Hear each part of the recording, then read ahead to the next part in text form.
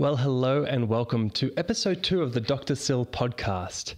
In this episode, I had the pleasure of interviewing Julie and Jim. Julie Phillips is a registrar in psychiatry, working in the same service as me. And Jim is her partner, who joined in at the last minute. And both of them have completed their education at the Royal Military College of Duntroon and served the military full-time, but have left full-time service now, both as majors. This was a fascinating discussion around adverse childhood events and how that relates to service in the military.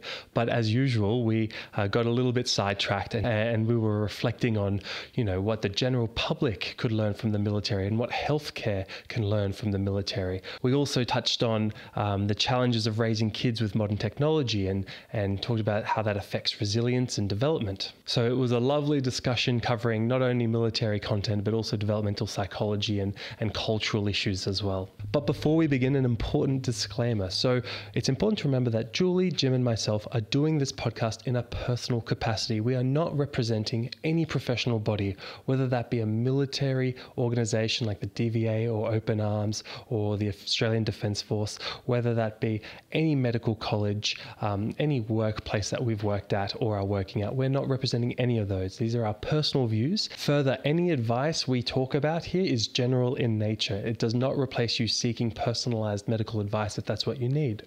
And finally, engaging in this content is wonderful, but it does not constitute a patient-doctor relationship. All right, now that's out of the way, let's get into the episode.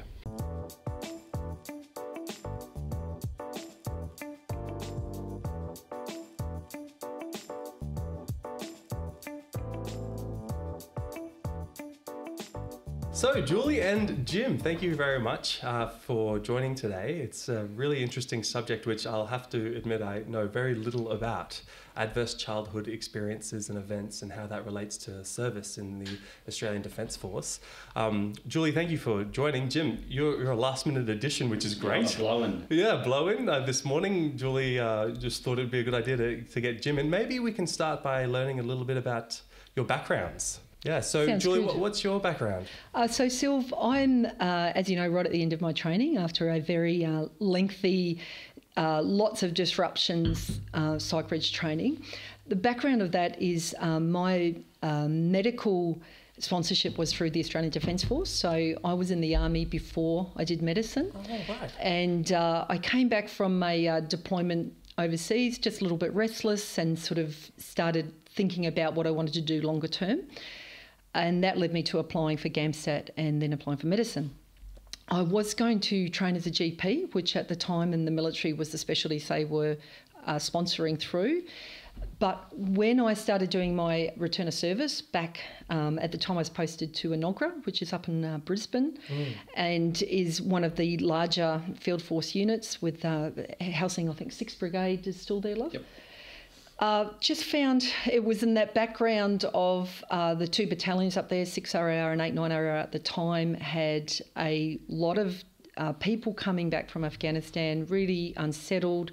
There'd been the green on blue attacks, there'd been some deaths of our service people, and people coming into the RAP or the Regimental Aid Post, which is sort of like a generic walk-in clinic / acute presentations. It's run Monday to Friday in the big bases, and people just sort of come in. And there was a lot of mental health coming through the door, and mental health presenting as physical complaints, poor sleep, back pain that wouldn't resolve. So quite somatic. And that got me interested in mental health. And so eventually found our way to Canberra, and here we are. Wow, thank you for...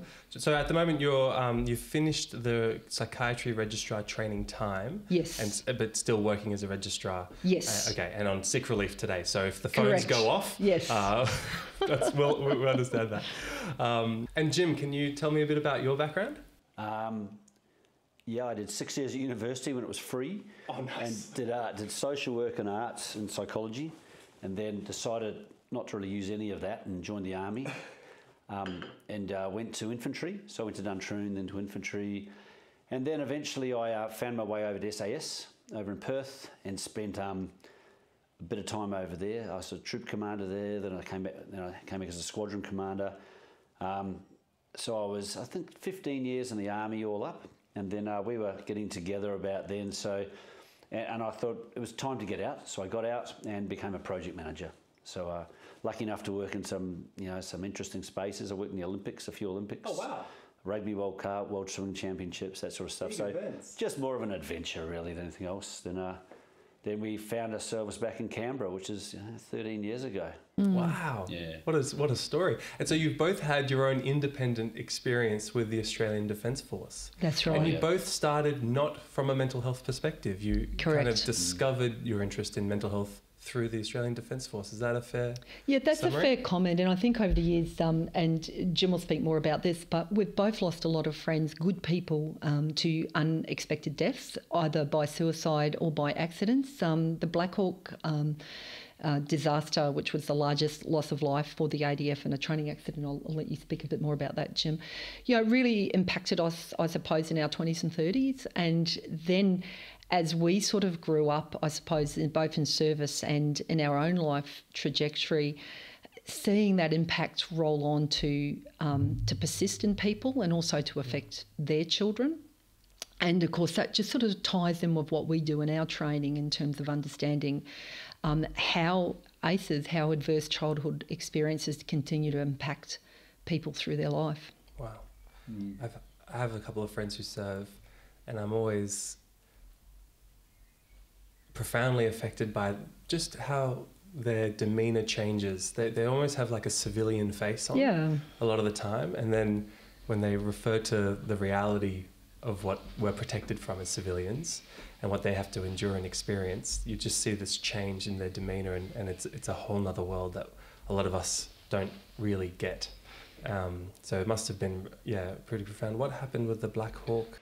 In 12th of June 1996, there was a counter-terrorist exercise in Townsville, or just outside of Townsville, the high range training area, and 2 Black Hawks flew into each other, and 15 people from SAS died, and 3 aviators died, the 2 pilots and a loadmaster, and as a result, and that's had a profound effect on the unit. Burying 15 people from the regiment and 3 others, obviously, from the aviators. But I think the key thing there was it was the first time that a significant amount of trauma since the Navy had an accident where the aircraft carrier crashed, and I think it was the Sydney or whatever it was called. So it was the biggest loss of life in a long time. Wow. And the effect on the families was significant. And you also commented on a kind of intergenerational effect as well, how it affects the children of these people and how it affects parenting. So maybe that's a good lead-in to talk a bit about childhood experiences.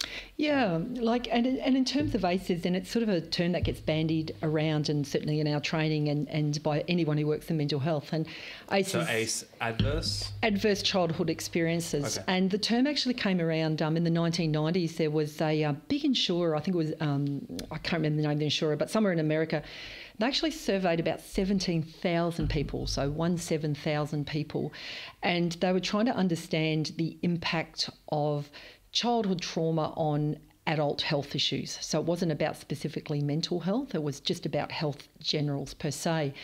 And at the time, that was really cutting edge. I mean, in our area of training, we sort of, everyone's quite aware of that impact on inflammation, chronic disease, insomnia, mental health, higher rates of incarceration.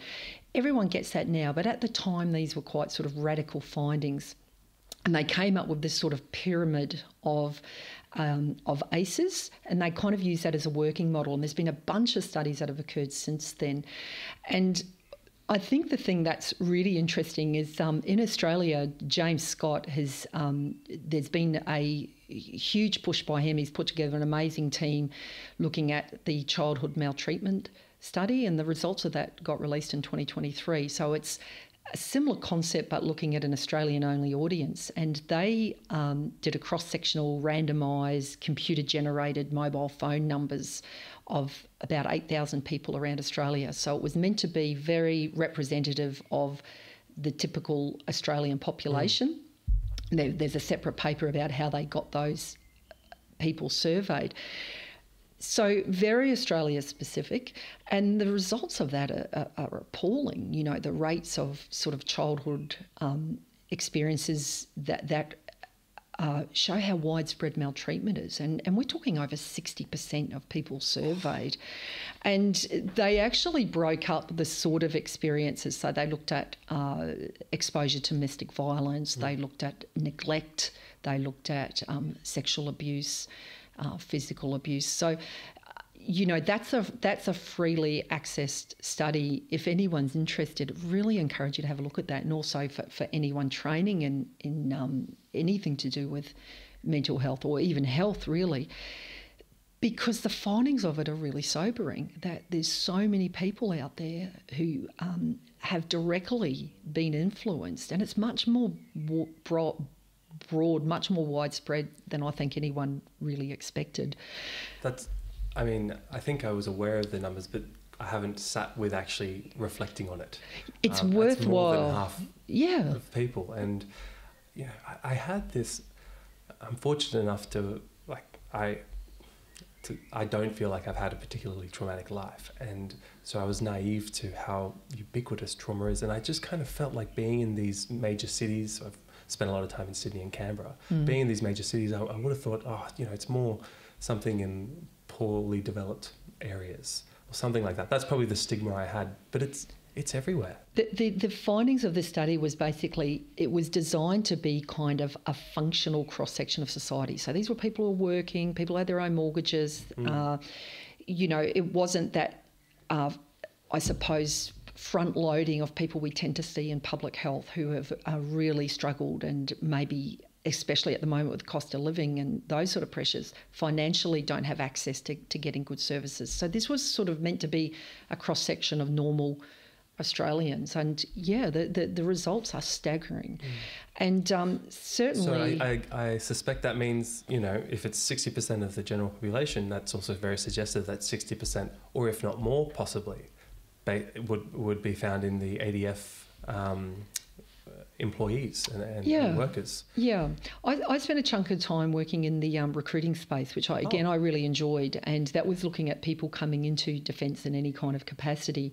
And and Defence does a lot of work in pre-screening its employers, because you're really looking for that healthy soldier effect, that implication of the healthy worker effect, that being employed is in of itself conducive to good health. And by pre-screening the population, you're potentially making sure that anyone coming in and serving, because you know you're going to be exposing people potentially, you know, there's things like battle inoculation, and there's a lot of work in pre and post deployment screening to make sure people have got that good occupational health support. So what's this term, battle inoculation?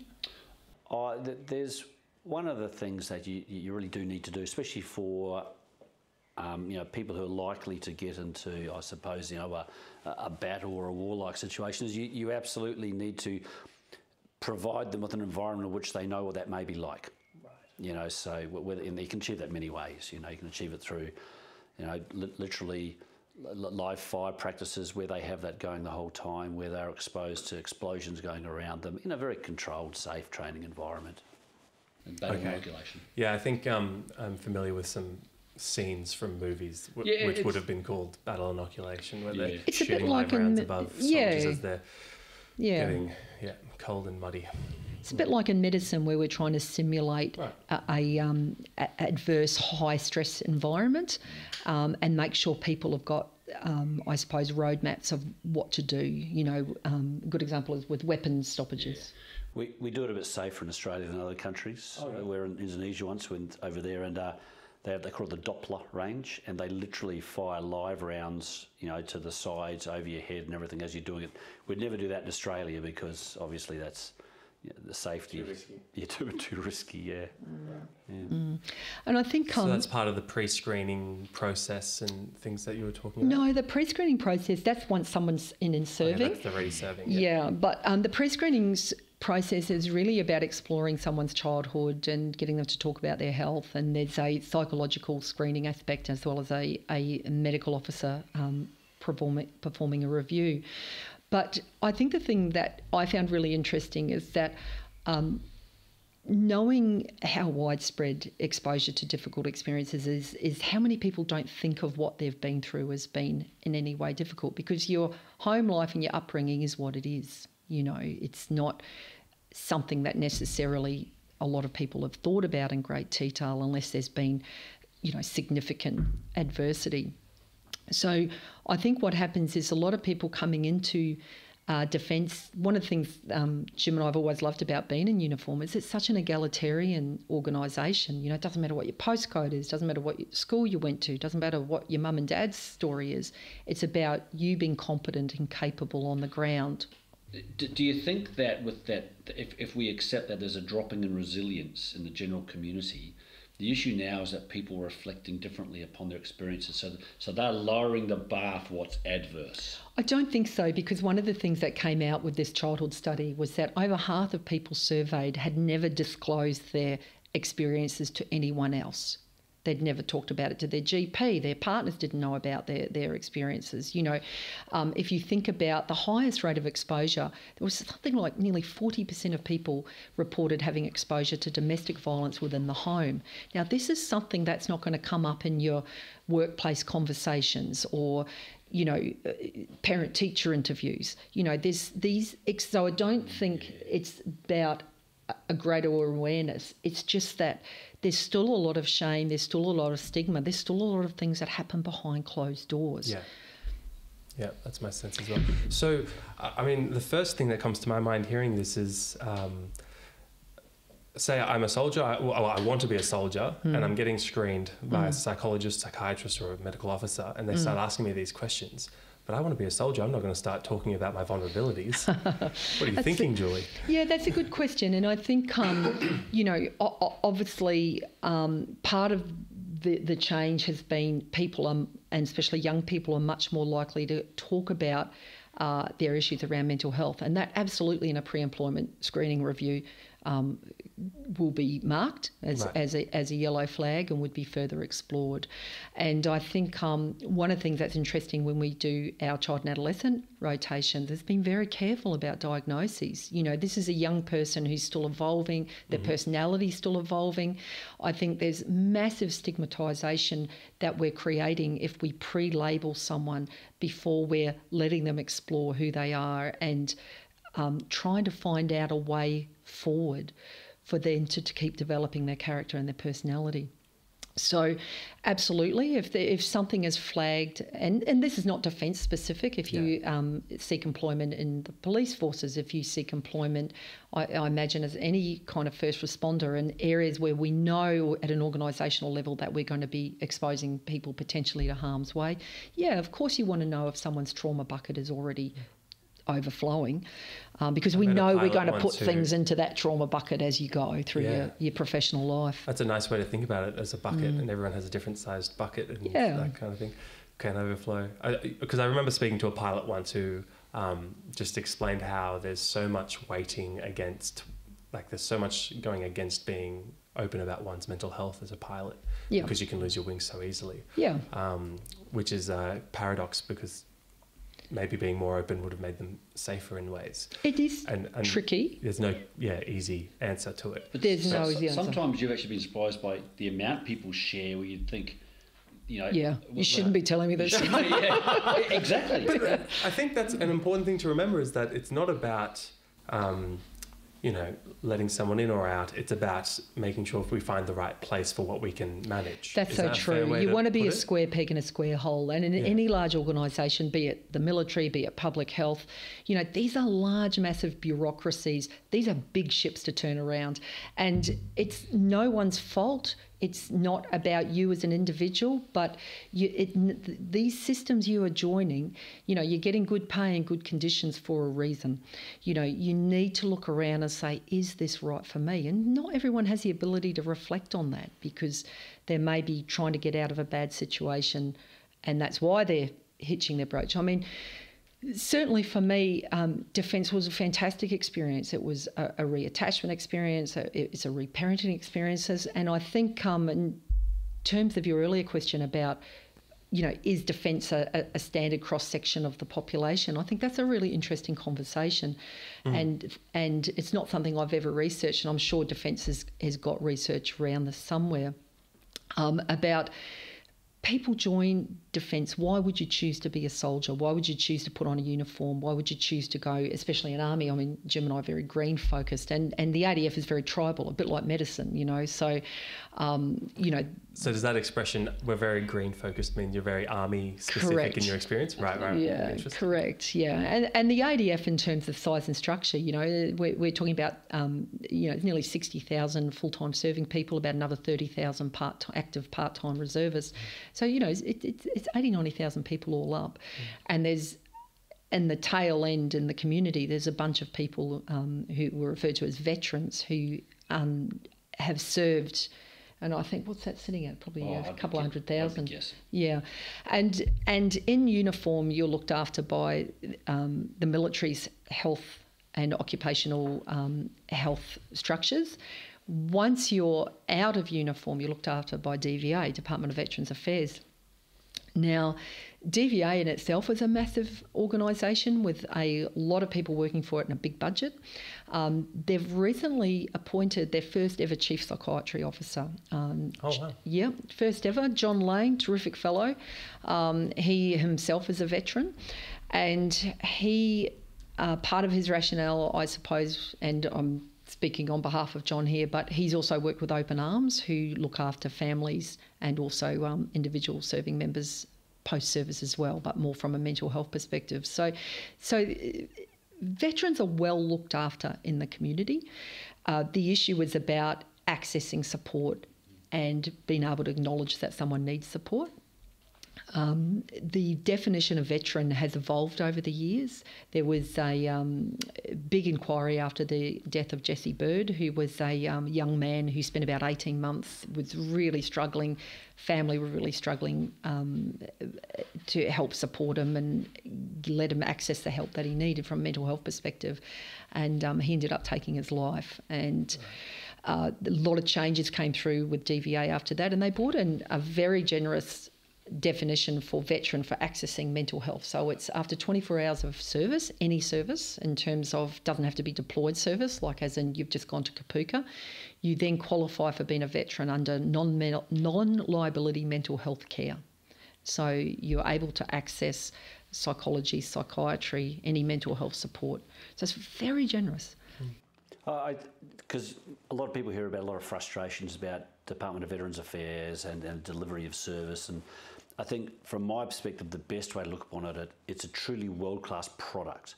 I mean, on paper what you can access, but it's just the delivery. It's delivered in a massive public service environment, and that's what I think is really the nub of why people have issues.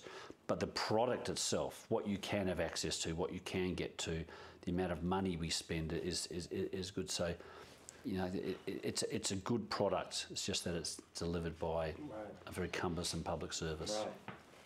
Julie, you mentioned, and I'm interested to get your reflections as well, Jim, around how joining the service was a reattaching, reparenting experience for you. Can you talk to that at all? Yeah, and it's I think interesting to hear that. I think that's the same. That's true for a lot of people who join Defence, and I think a lot of the issues around PTSD and the PTSD rates, which we know are higher for the military population, is around that early developmental, early childhood experiences leading to you in your late teens, early 20s, maybe sort of seeking another space, seeking to be away from where you grew up. And Defence is fantastic at providing that. It'll clothe you, it'll move you around the country, it pays you on a regular basis, it looks after your teeth. Yes. Oh, is that how you met? Yeah. It's an occupational hazard. You'd have to disclose that one. But so a lot of people who come to Defence have, I guess, got a little bit of messiness in their personal lives. As we all do. Yeah, but, I think it probably is a little bit higher for the general soldier, so you're used to being yelled at, you're used to being, adversity's not too much of a big deal. And I think part of the difficulties in transition is around that loss of family, that loss of community, that loss of structure, loss of meaning and purpose. It really hits people hard. And, I can speak for myself, transitioning from defence, I probably still haven't quite gotten there, to be honest. I really missed the environment once I was away from it. The other thing I wanted to talk about, so the Royal Commission into Defence and Veteran Suicide has just released 122 findings or recommendations as of August this year. Massive document, and that's going to wash through how DVA and Open Arms and even in service will start, I think, really taking note of our screening and our post-transition care.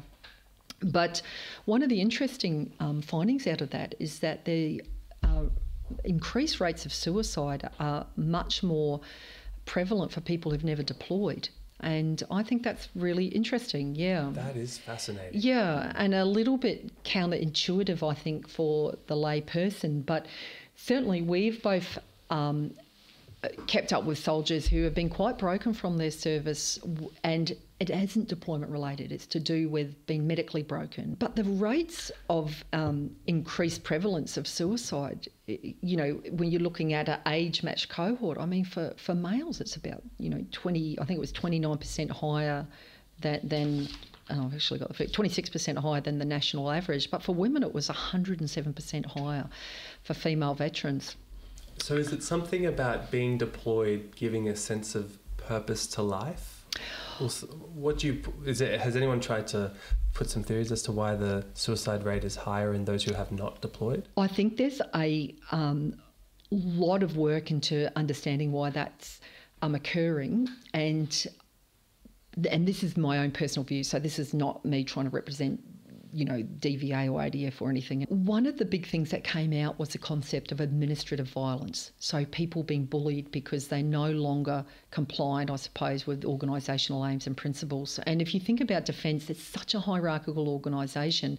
Your commanding officer or whoever is in your chain of command has a massive influence on your day by day, what does your workplace look like?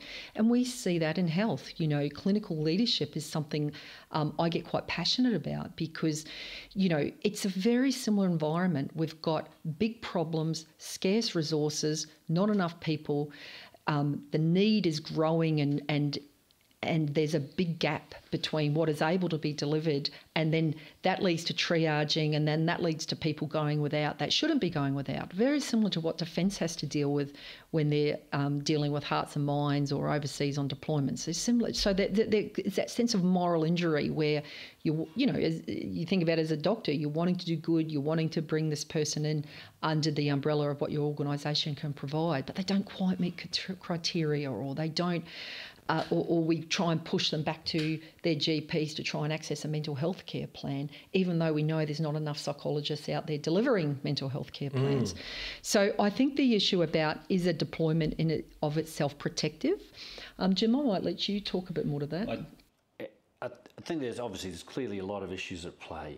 One of them, I think, is absolutely the reason people don't get deployed. It may well be based in where they're at, so it might be the physical, because many times I know, jury will talk about people presenting to the regimental aid post, the hospital on base, with physical complaints, but she clearly picks up, and then after discussion, stuff comes out on the table. So I think that there is a confluence of that. And the other thing, of course, is, and you picked up on the fact that it gives you a purpose, a sense of purpose. When you're on operation, you do bond with the people in your operation with. So, if you don't go on one, you're probably left with the view of watching others go away and come back and get medals and pats on the back and all that.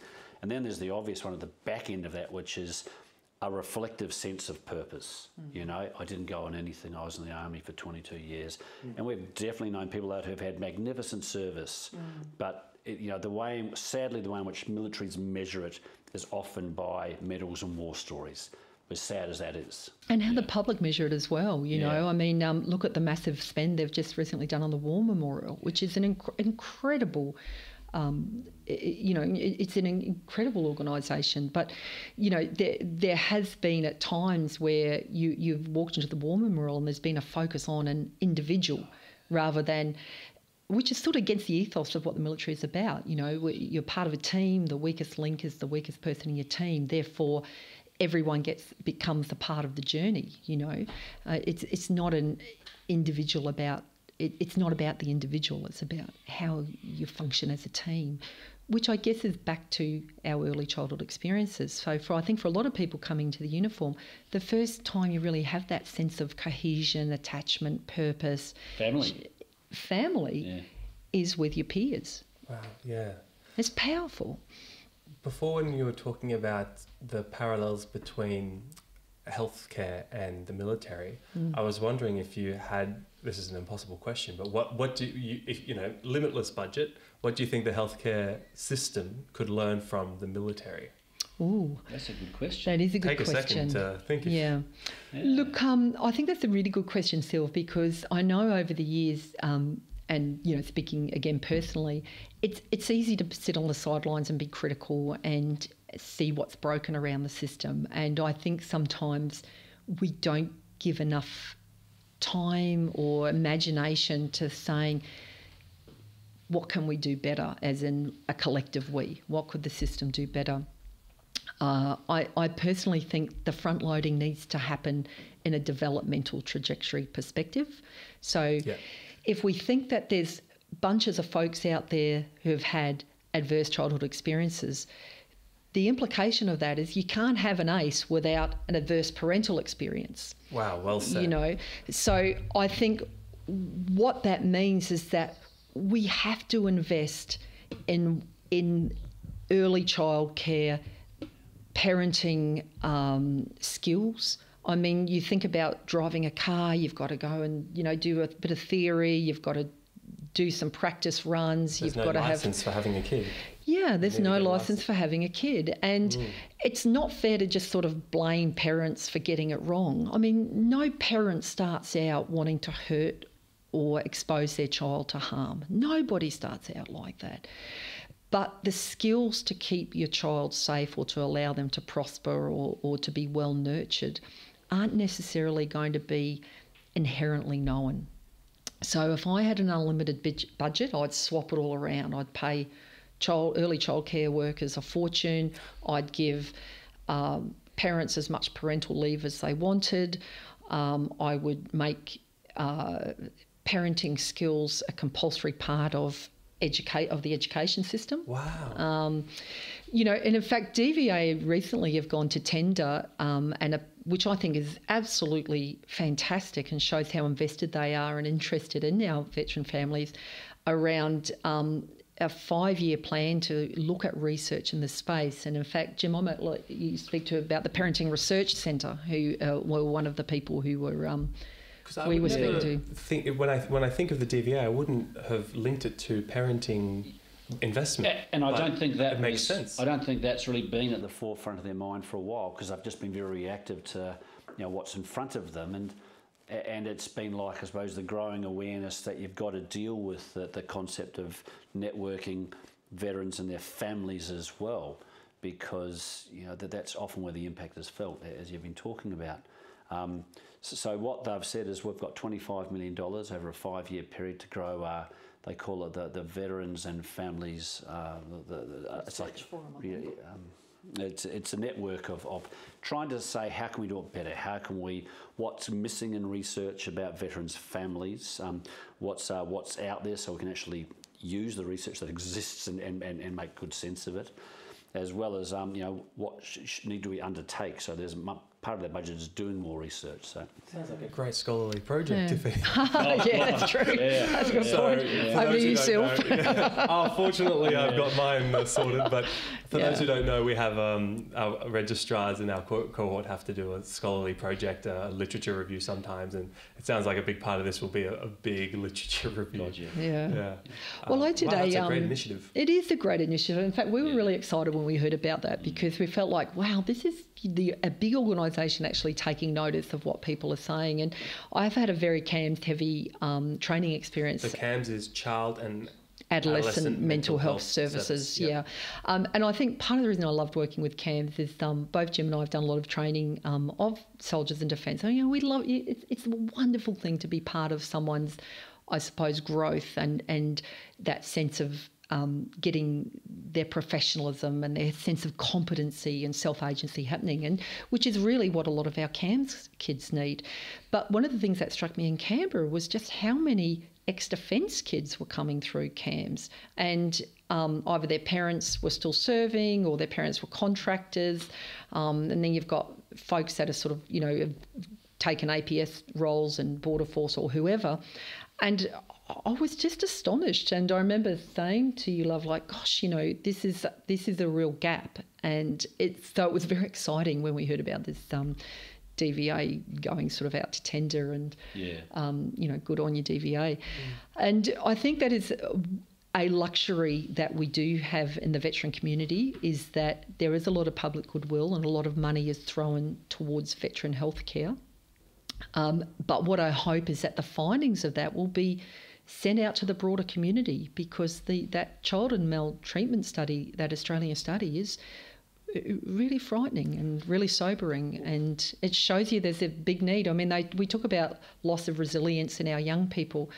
See, I just think that's crap. I think our young people are amazing, but they are the canaries in the mine. If the rates of self-harming are on the increase, anxiety's on the increase, the poor little buggers a couple of years ago had nearly 2 years disruption with the COVID lockdowns, and everyone sort of expects them to be back on the horse and back to normal. But the reality is, it is a scary world to be growing up in, with climate change and cost of living and how much it costs to get a house, all those sort of things. The interconnection with all of the global humans and information really feels incongruent with a developing brain. Yeah, It doesn't feel like a child's mind is meant to be connected to, a war over there and the suffering over here, and we're meant to know about 100 people evolutionarily and yes. grow in a little group. Yes. It's unsurprising that that's related to a huge amount of mental health effects. Exactly. So my hope is that... I don't know. Also, if you have any tips on how to manage that with kids, that's probably not easy. I don't have any children, but... We're free from alcohol. we're probably passionate about that. Like, Jim's always been a rugby coach or referee, and we've kept I can see that. Yeah. I was a halfback, not a front rower, mate. Oh, okay. No. It just meant as a coach that you'd be... I can see you at the sideline. Yeah. We used to always sort of... we've got a bush block. We used to have... the boys would bring the teams and whatever parents could make it. Once a season we used to do it, didn't we? That's cool. What we found amazing out of that was, there'd be kids there who'd never slept outside a bed in a house. Kids had never been to the toilet outside of a flushing toilet. Even a drop toilet I'd never seen in their life. Kids had never sat around a campfire even. So it was really eye-opening for us. Just so many things that the modern world makes people ignorant to. Yeah. Lighting a match. Just getting, and when I think of the human form and the human organism from a bit of a detached way, it's essentially, it's a we're all just trying to achieve homeostasis. Yeah, we're you have to imbalance it, and the dopamine is to rebalance it. And if we just engage in these modern pleasures and desires, we never get imbalanced. It's just food delivered to the door, sit on your couch, work on a computer. You're never getting uncomfortable enough. Well, mate, we're houseplants. We need a bit of sun. We need to be hydrated. We need some good nutrition once and again. And we need interaction with the environment, so someone to dust our leaves, someone to chat to us. So I think I get very passionate about this, especially in our mental health space, is that circadian rhythms are so important. And they're so disruptive. We're cave people, really. These things. Yeah. Exhibit A. But one of the things it is very culture. Modern culture is disruptive to the circadian rhythm. But let's segue from that. I mean, in 2021, 99% of Australian adults had mobile phone usage in Australia. 99%. I mean, I find that stat amazing, because these are powerful tools. These are a part of our day-by-day life, and especially for our young people. I mean, we've got 3 boys. They are growing up with these things. They're not evil in of themselves, but they have to be managed and mustered to help you living a good life. Yeah, that should be in the education system as well. Yeah. Healthy use of technology, I'm sure it is in some way. But at America, one of the things you've often talked about is that concept that, and this bleeds into soldiering, which is where, sometimes the first time a young 20-year-old, 19, 20-year-old has their heart fully going, fully pounding, they truly fear something or whatever, is that military experience, because they haven't had it as a child of, jumping off a roof or, running through the bush or tripping over and having a serious graze, So, and for them, the first time they experience that elevated heart rate is in a truly... So we're massive believers in HIIT, which is high intensity. Oh, I've got the my HIIT machine over there. Yeah, but it's so important, and it's exactly what Jim said. If physiologically the only time you've had an increased heart rate is because something's happening in your mind, your poor body doesn't know what the hell to do with it, And another thing I think that's really interesting in terms of the rise of diagnoses and treatment of ADHD, well, the military's full of untreated ADHD. And of course, it's that non-pharmacological structure which kind of keeps people going. You're doing battle PT at 7:30 every day. You're out bush sleeping under the stars. You're in rifle fire. Distracted with live rounds getting shot.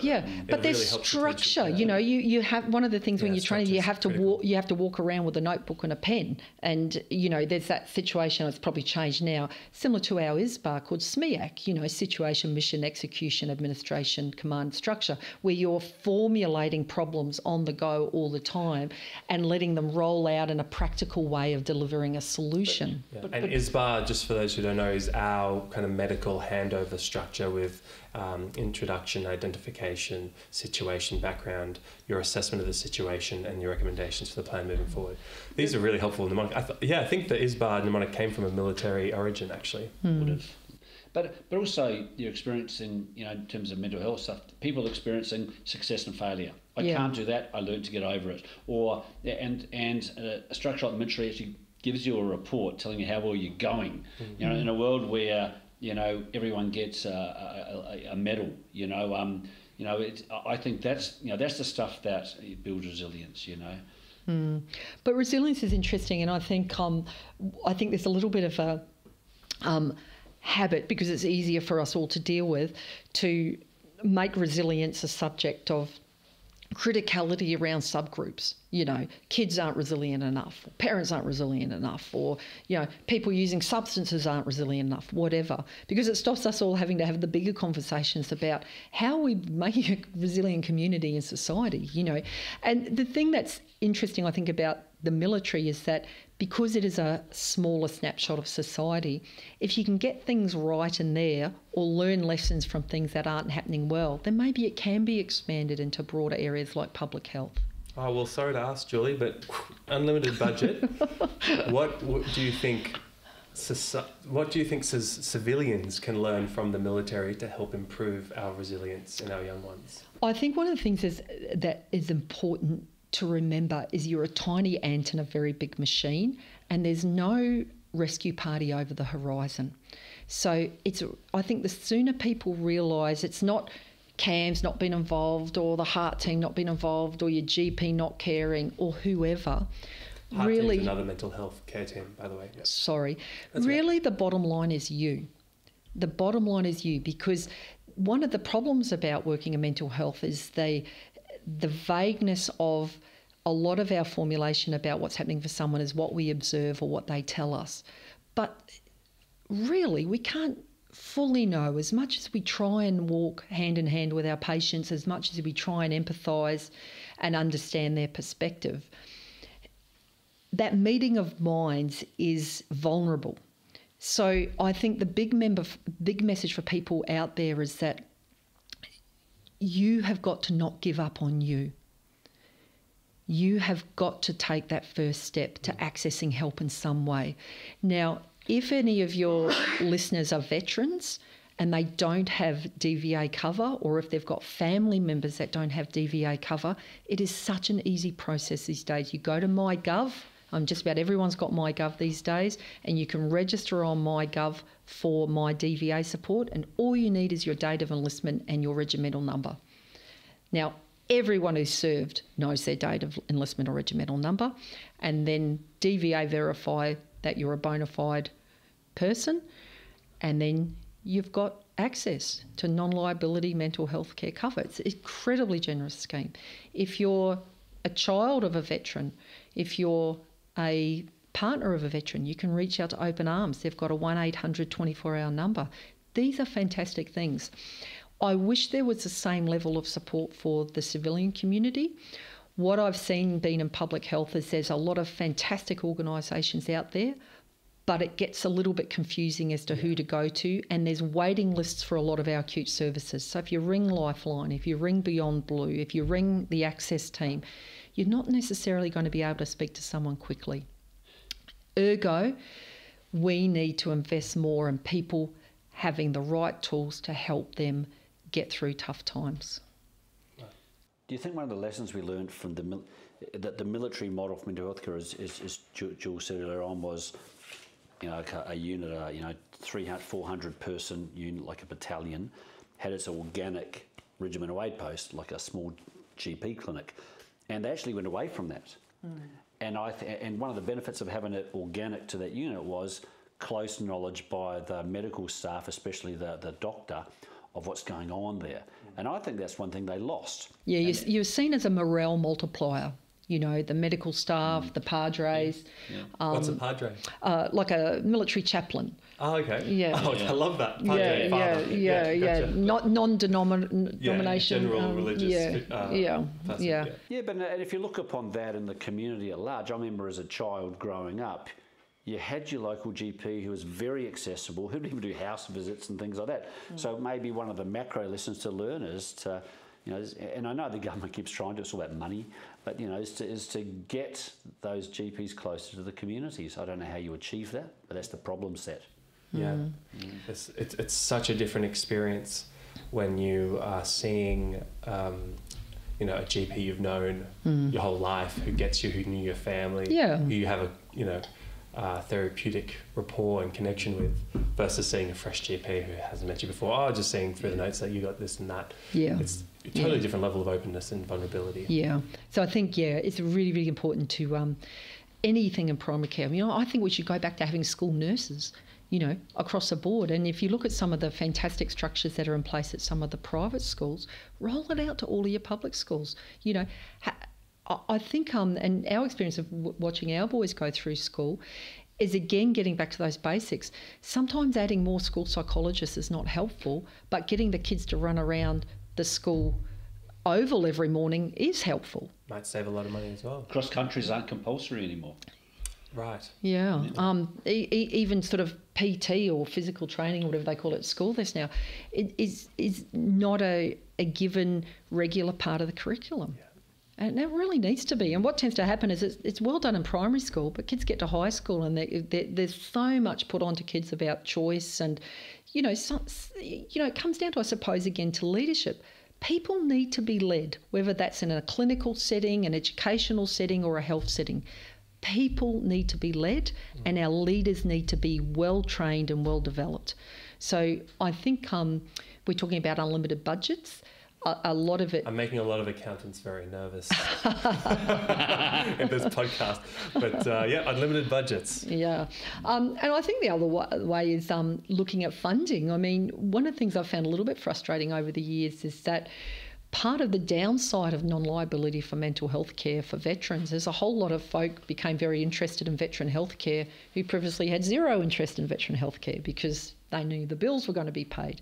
And so I think some of the programs that have been developed in this space assume an intact frontal lobe and assume a capacity to engage in therapy, which is not necessarily there. How do you see the future of everything we've talked about moving forward, how the military is managing the mental health state of their soldiers, and are you worried about how things are looking going forward? Or no, I think it's a time for optimism. I think there's a lot more awareness. I think our young people are terrific. My only caveat on that would be we need to stop hyper-focusing on someone who's had maybe a bit of a messier start to life. We need to not make it a tool for exclusion from organisations, but as a tool for, okay, we might have a few more vulnerabilities in this space. That might mean that you have a couple of bit of extra time attached to your training. It's incredible what responsibility and accountability can do. Yeah. When you have someone who has lots of vulnerabilities and might not be performing, to the level of expectation of their supervisor or whatnot, but when they have good support but also accountability, you can see a new person come out of that. Yeah, that's so true. And sometimes there's this I forgot what the term for it is, but when there is kind of like for an Aboriginal and Indigenous Aboriginal, retaking this line, I just need to remember the line. So there is an issue with a culture of low expectations with Aboriginal people in certain organisations where they're not being held to the same standards of work as some of their colleagues, and maybe they're under-supported.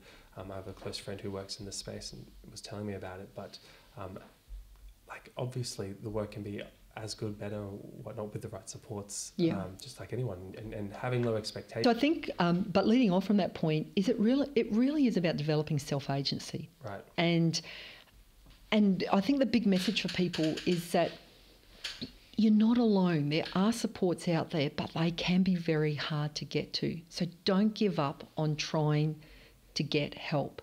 Persevere. If you're lucky enough to have been a veteran, you've got a lot more life rafts out there in the choppy seas.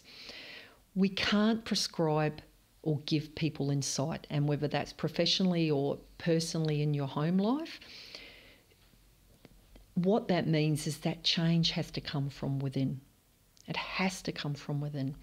So think of yourself as a house plant. If you've got dried, withered leaves, get some hydration happening. If you're failing to thrive, you need some sunshine. Get the basics right. And if the only thing you can do is put an app on your phone that helps you to breathe or helps you get to bed on time, then that's a start. And I think that's critical. Small steps. Yeah. It's a big mountain. If you look straight at the top, it's going to feel impossible. But one step at a time, little 1% wins really help things move forward. Yeah, I love that saying, how do you eat an elephant? How? One bite at a time. Well, I think that's a really nice place to conclude. That's just been an incredibly insightful conversation. I know you said you can't prescribe insight, but I feel like I just got a dose of it. So thank you so much, Julie and Jim, for joining. And I wish you all just a beautiful day, and we'll catch up. Sorry to be a blow-in. No, it was for those who are listening, I had about 3 minutes to set up a new audio source, so I hope it works out well. I have no idea what it's going to sound like, but that'll be for me to have fun with when I'm editing. But thank you so much, and we'll stay in touch, of course. Thanks, Syl. Cheers, mate.